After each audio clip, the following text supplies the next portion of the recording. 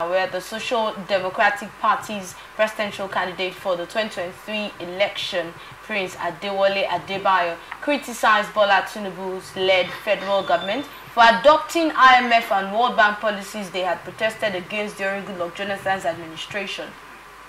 His remarks came amid the planned nationwide protest on August 1, organized by youth and groups via social media campaigns. Adebayo expressed skepticism towards the protest, suggesting preemptively identifying and preventing what he referred to as empty-headed IMF drones from gaining power through elections would be more effective than attempting to remove them through riots. You know, he made the post in his X handle where he said protests are similar to sheer political gimmicks of Buhari, Tinubu and the rest, protesting against Jonathan for the same policies that they are now pursuing, even with less humanity. And when we look at the next story too, also talking about a little bit about the hardship that's going on, where the presidential candidate also from the Labour Party 2023 election, Peter Obi, also made a comment about us having unity to handle the hardship that's going on, still making reference to when they mentioned that, oh, Peter Obi is the reason for the protest and is the one leading the accusation against him. And these stories kind of tally, and that's why I'm joining the two of them now to get your thoughts on this. First of all, on the policies that, according to SDP's Adebayo, that Tinubu is adopting after he protested against them. You see, there are things that are done based on political reasons, and there are things that are done on moral reasons, and there are things that are done on business reasons, on religious reasons, or on social or ethnic reasons. The reason why the current president protested the IMF policy could be best known to him. So the big question I had expected the SDP presidential candidate, Prince Adewole, is someone that I knew relatively because of the campaign period. He's a sound mind.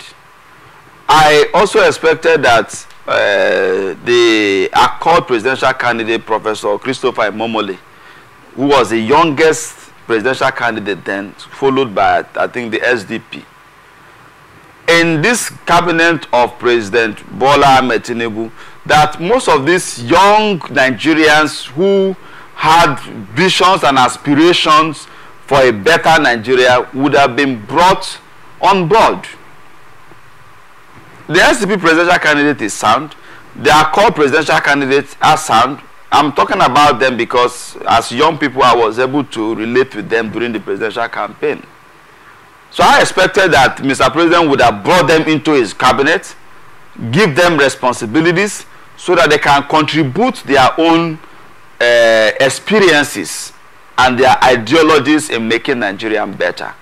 Now, pushing blame on the supposed planned protests, it makes no sense. Everybody is aware that there is hardship in the land.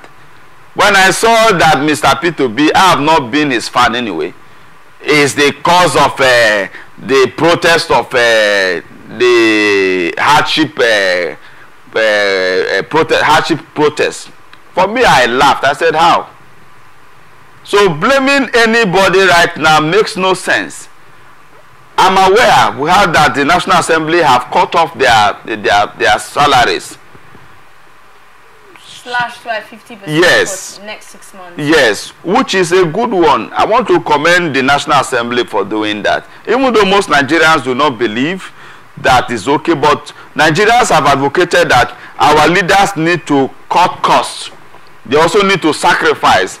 So even though they have not sacrificed their children and their wives for us, for them to sacrifice 50% of their salaries, at least is better than none. So you're expecting them to make more than that? So I think the 50% is not bad. Okay. At least they've tried to a reasonable extent. Now, there are like the student loan and other things that the president have started taking actions and responsibility the East-West Road, they are fixing it. Most of the things that are annoying Nigerians, they are trying to fix it. But, like we said, the economic immediate intervention should not end with the rice provision. Like I said, that's not really what is best for Nigerians now in this hardship. Is the protest the best for us right now? I will not say that the protest is the best for us right now.